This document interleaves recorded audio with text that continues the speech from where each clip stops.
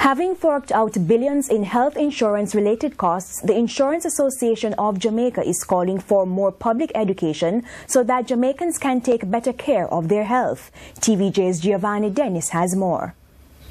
Eat better, drink more water, and exercise more.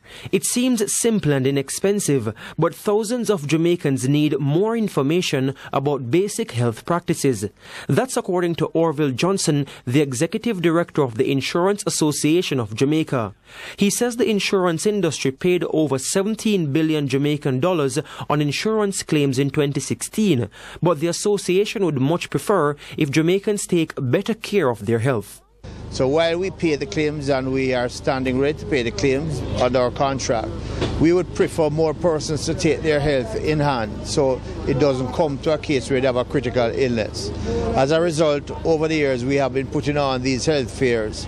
Today we are doing it at Kph so that we can get people to do their blood pressure checks, blood sugar checks, cholesterol and other checks. Mr. Johnston insists that persons will make better choices if they have more information about non-communicable diseases. We don't have the kind of resources to fund the health system the way we want, the public health system. So persons need to take things in their own hands. The insurance industry is a major contributor to the health system in Jamaica, the public health system. He was speaking at a health fair at the Kingston Public Hospital, marking the culmination of the 240th anniversary of the healthcare facility yesterday.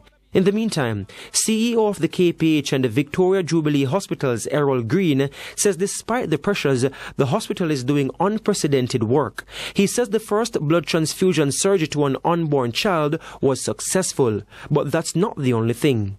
I've seen persons come in literally dead, no heartbeat, no pulse, and they walk out, walk on their own feet and leave the hospitals. He also had a word of encouragement to the young volunteers who assisted the less fortunate at the health fair. What pleases me and warms my heart more than anything else is to see the millennials out in their numbers. You look around and see the number of young people who are volunteering. We normally have a group, they call themselves the Bashi Bus, that they would come and do, they would do money and petty for the less fortunate. Giovanni Dennis, TVJ News. At least